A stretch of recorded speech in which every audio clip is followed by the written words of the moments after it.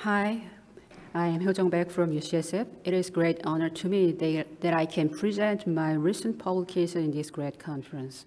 And it is also a good opportunity to me because in my drug repositioning work, I use a relatively new type of data in bioinformatics field, which is electronic medical record called EMR.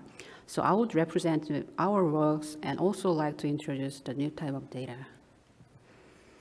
So drug repositioning is a strategy for a drug development, and simply just adding a new indication on an existing drug, people expected that we can increase the success rate of drug development in shorter time.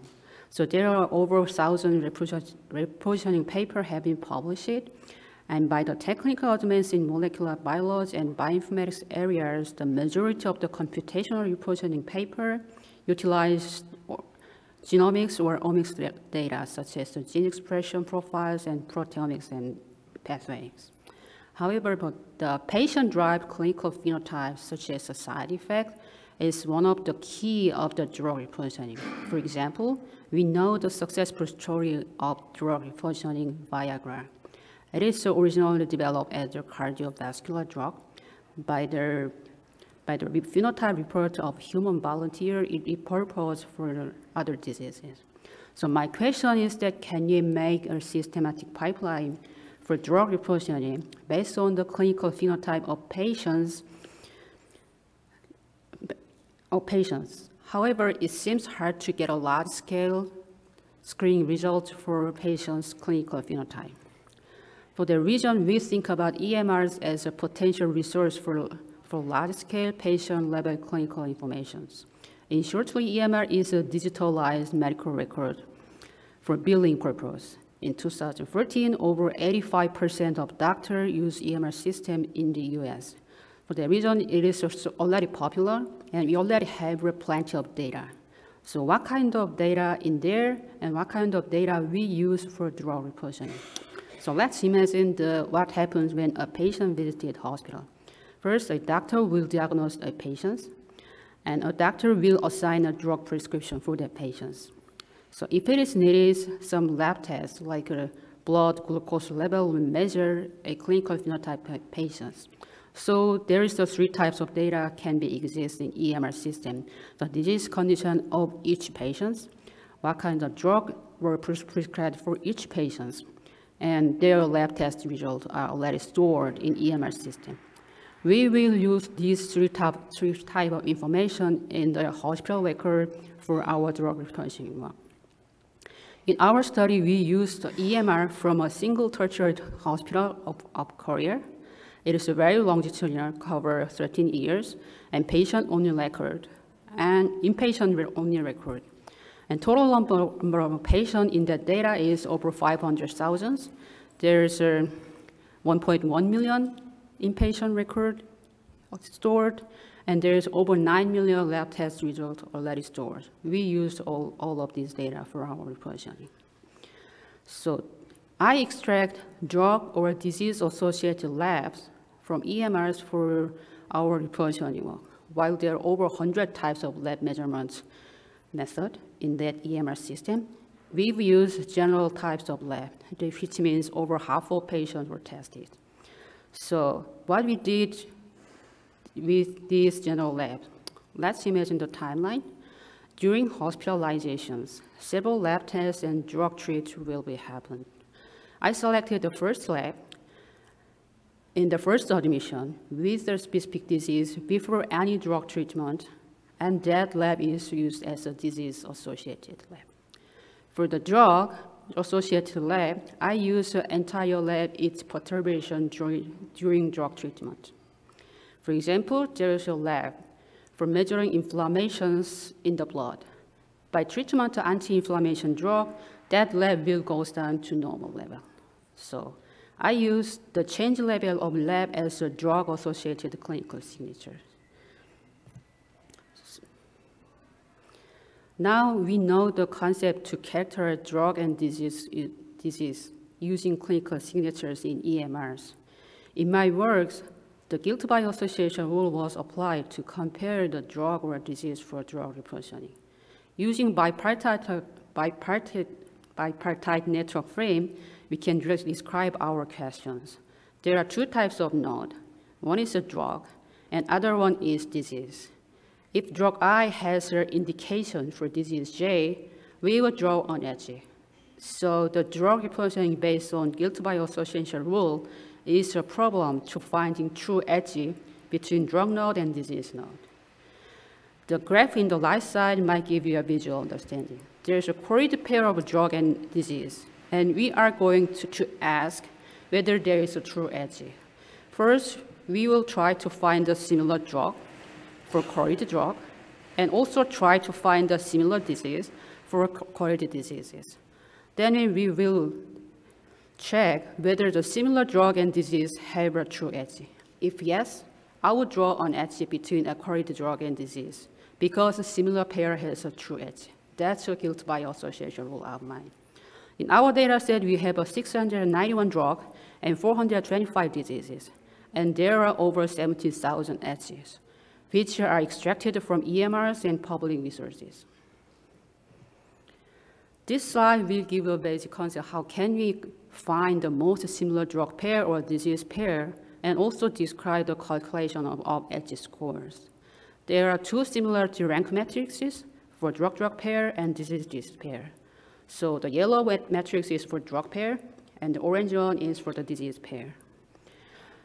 So then similarity rank matrix can be established based on the labs in the EMR as I described before, and other genomic features.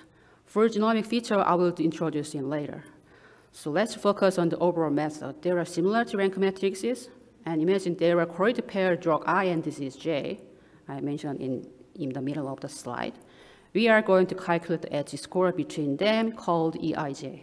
First, we detect the drug large X and disease Y as a similar pair with their specific similarity rank value in that matrix. After that, we calculate the geometric means of these identified similarity rank values. If drug X and disease Y, the most similar pair is a known one, the geometric value will multiply by 1 and edge score will go high.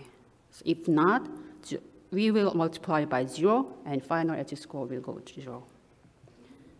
So as you can expect, in this pipeline, similarity matrix is a key feature.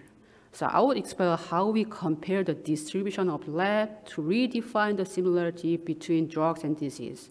Again, we use the EMRs from the single university hospital.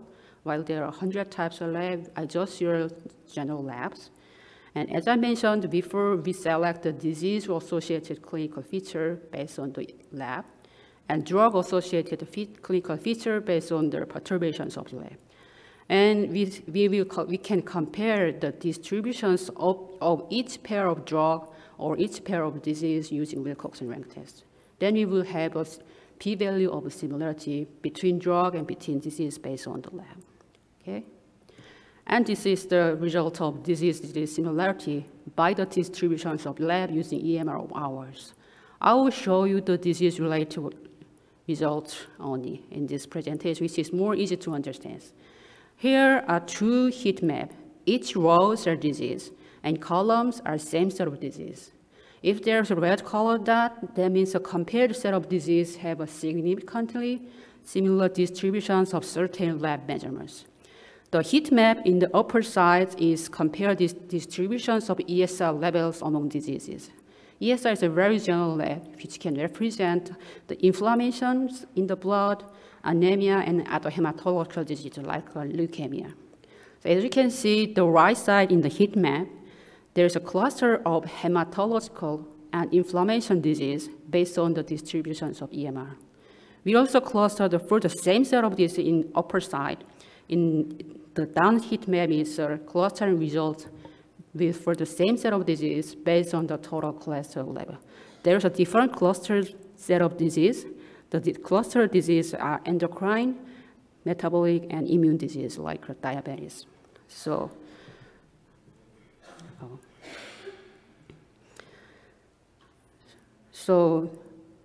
we can say that while the selected disease-associated lab in the clinic might be a little bit noisy, but the overall distributions of that can represent the similarity of disease.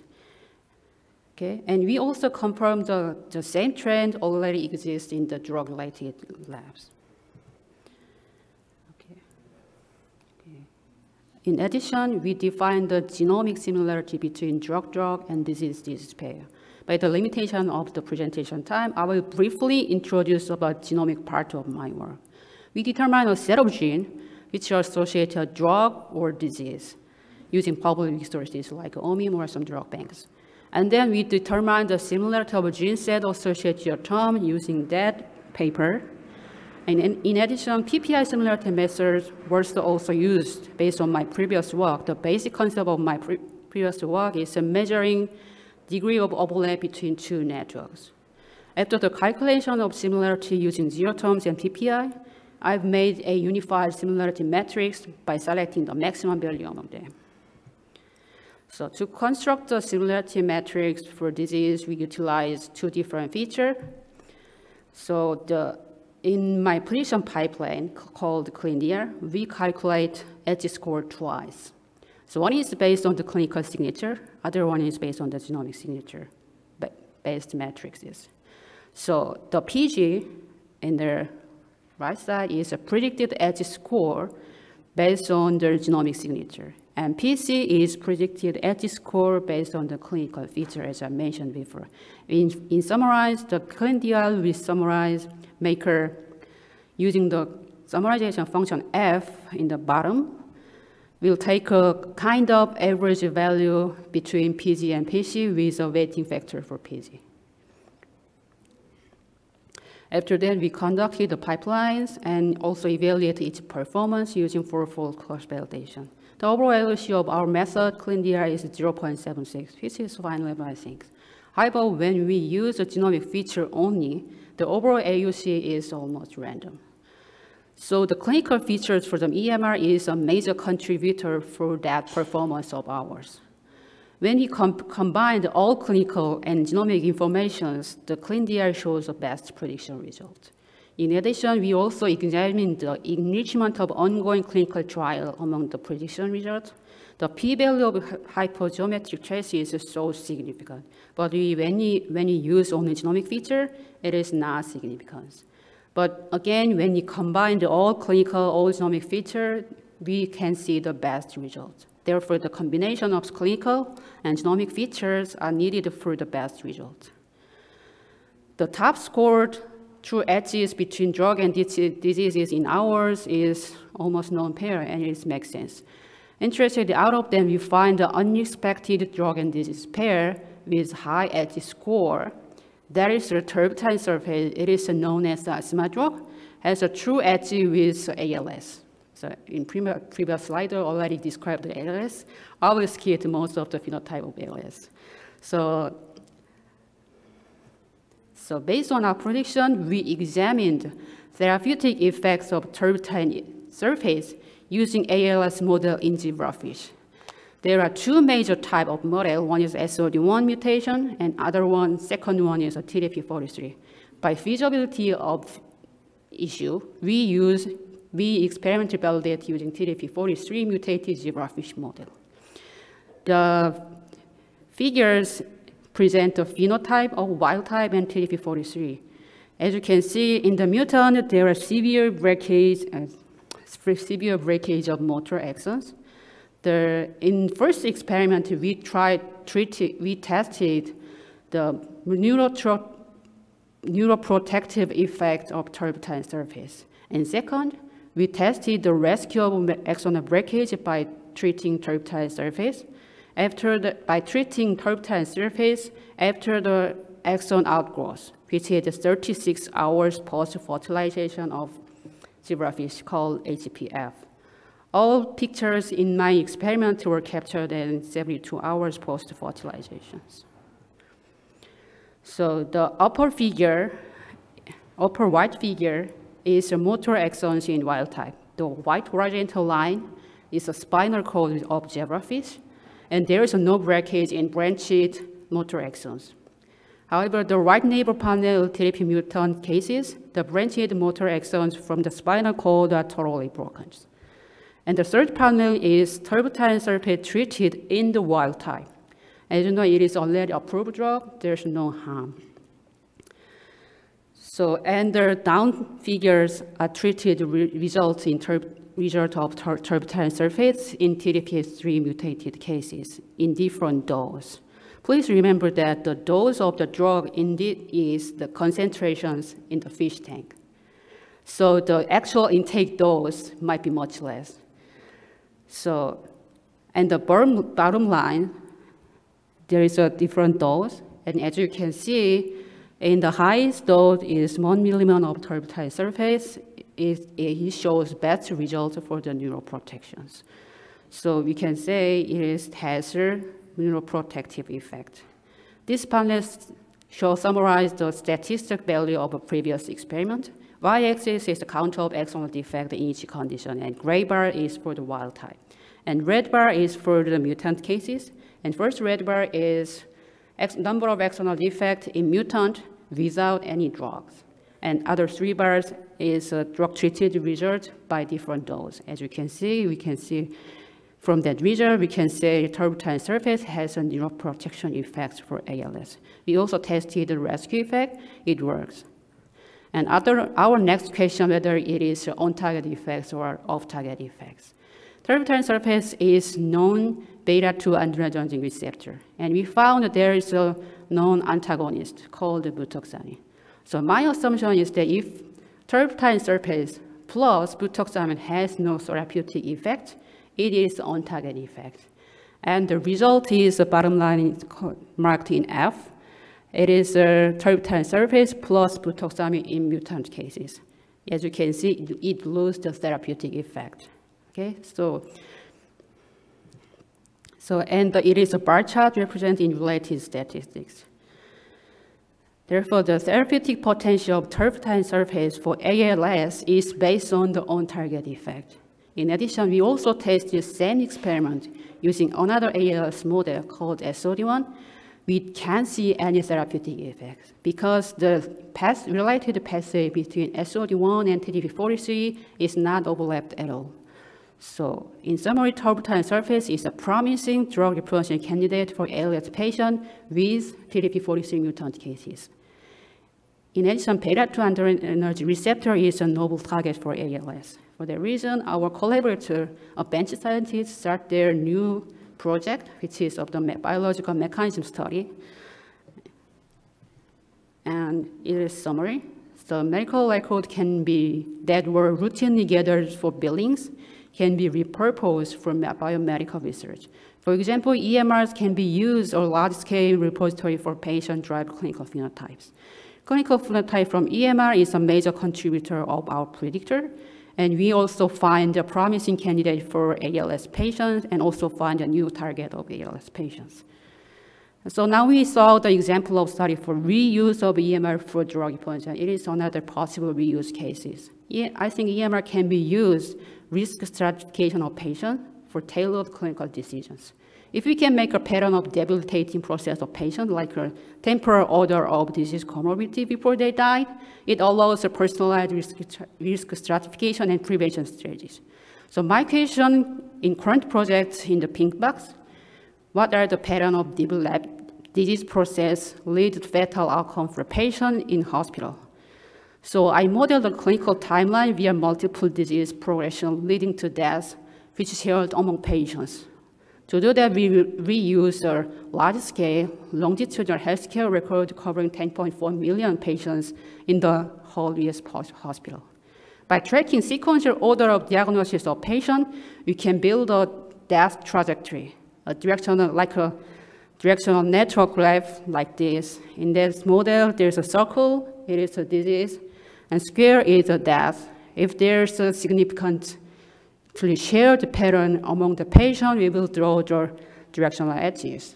So in that trajectory, the first disease is heart failure, and second one is acute kidney failure, and some of them died. From that surviving population, patients diagnosed other disease and then died. So Based on our trajectory approach, we dynamically visualize all of these patient trajectory.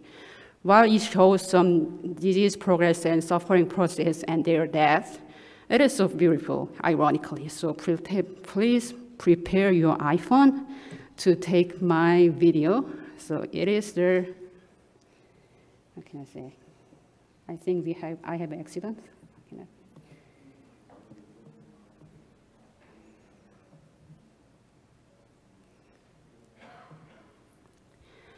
As you can see, the circle is disease, and square is death.